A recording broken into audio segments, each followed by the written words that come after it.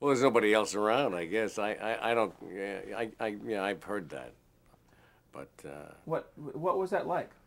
well, it was it was kind of fun in a way that it was murder playing baseball because all these guys that I'd play against say, "Oh, here's a video ranger, man. You can't throw a ball past him."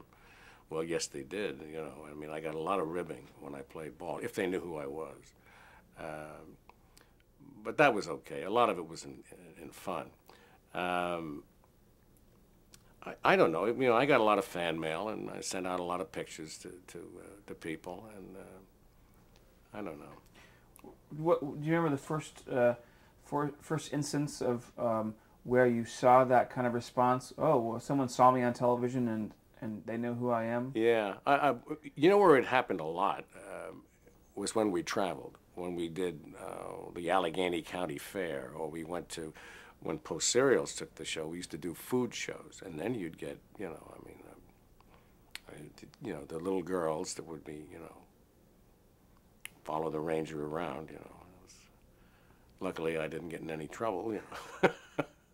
But no, I mean, it was. There wasn't that much on, and there weren't that many guys my age, I guess, and so I hit a nerve somewhere, and it kept me employed, which was good.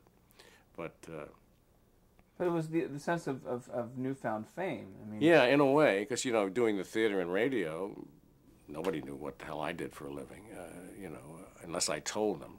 But this, then you become sort of a public person, as we do in doing soaps. But soaps are different. Soaps are people come up to me like they know me. I mean, I've been on this for 42 years, and they, do I know you? Are you on the new? Wait a minute, you're Dr. Bob. And it's not clawing in any way. It's, wow, I grew up with you, or whatever. And in those days, as I said, when we would travel, I would get much more recognition.